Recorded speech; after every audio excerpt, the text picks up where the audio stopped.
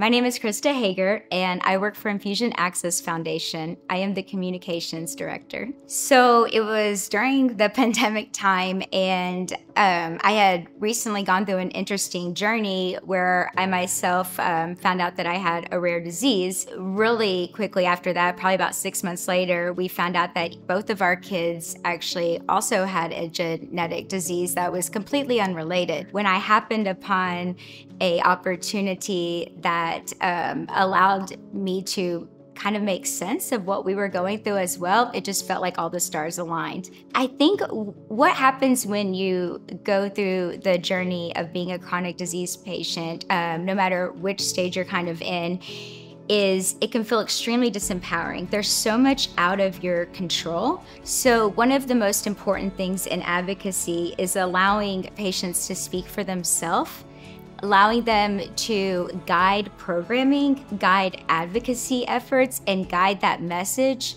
providing a supportive environment where that's safe and effective, giving that voice back to them, teaching them how powerful they can be, is extraordinarily impactful. You see, the cool thing about Infusion Access Foundation is that we're what you call disease agnostic, but we specialize in these specific access issues. So we love being a conduit to connect all these different nonprofits and people together. It also becomes this permanent community where we all grow through each other and stay connected, well, forever, hopefully.